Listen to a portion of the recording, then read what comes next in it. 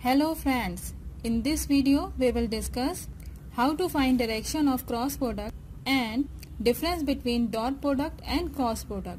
Please make sure you watch vectors part 1 to part 11, then go ahead with part 12. Difference between dot product and cross product. The first difference is dot product always gives a scalar quantity. That means the resultant quantity of dot product would have only magnitude and no direction.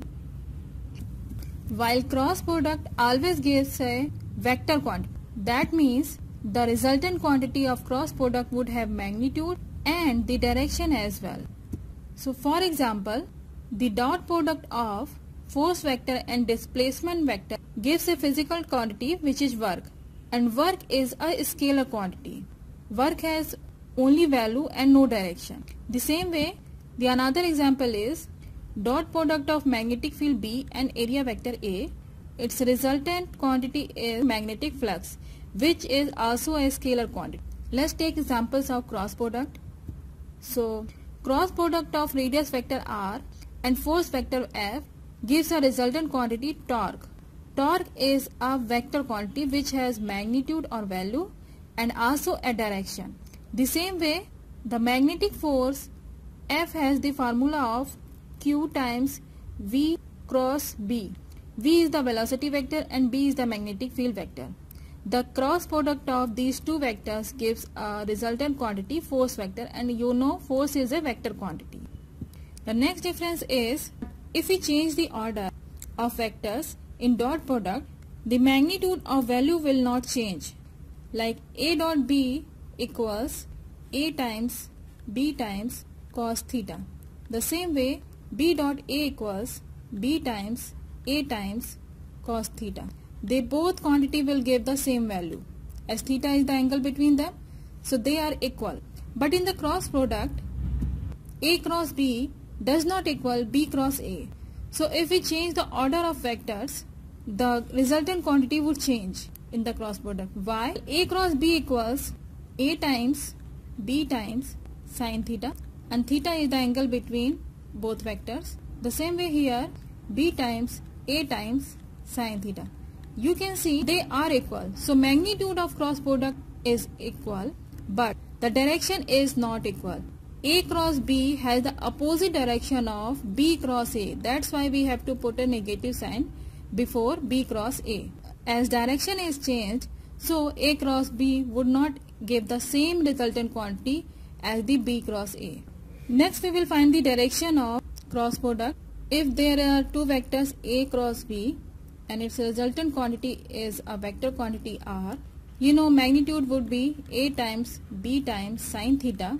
We have already discussed how to find magnitude of cross product in part 11. So please watch part 11 to go in detail. Here we will use left hand rule to find the direction. Suppose the vector A is horizontal and vector B is making an angle theta with the vector A. In this case, the direction of resultant quantity would be vertical. That means the resultant quantity R will make 90 degree with both angle A and B. So resultant quantity R would be perpendicular to the both vectors A and B. We use left hand to find the direction of this resultant quantity R. The same figure we will make with our left hand. So this is my left hand. Place thumbs up. Ring and little fingers curled. Middle finger and forefingers making some angle between them. Middle finger points to the direction of first vector A. Forefinger points to the direction of second vector B, making some angle theta. Then thumb shows the direction of resultant quantity.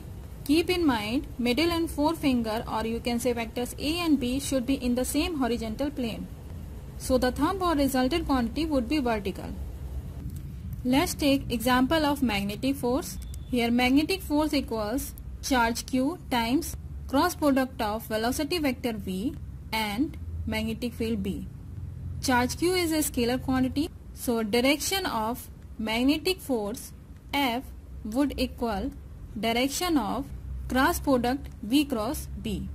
So here this is a red charge and it's moving towards right.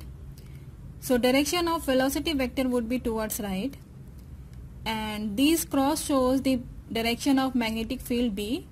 The magnetic field B is into the page.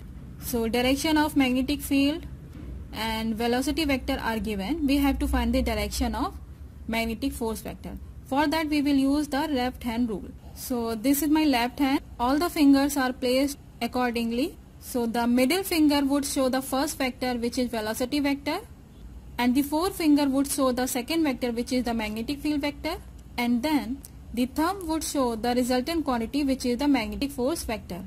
So let's place all the fingers in the direction. Velocity vectors towards right, then magnetic field B into the page, and these two vectors should be in the same horizontal plane. Then the thumb would show the direction of magnetic force, which is upward. So direction of force on this charge would be upward. Let's take the second case. Here magnetic field is shown by the cross. That means magnetic field is into the page and charge is moving towards left. So the direction of velocity vector would be towards left. So now again we will use the left hand rule to find the direction of force. So here is my left hand. We have to place the velocity vector towards left, means in this direction. So we will turn our hand so that my middle finger would point to the left direction. You can see middle finger is towards left and the forefinger is into the page and thumb is showing downward. That means resultant quantity force is downward. I hope you understand this topic so far. In the next video we will learn Newton's laws of motion. So stay tuned and study more. Don't forget to subscribe, share and like for daily updates. Thank you.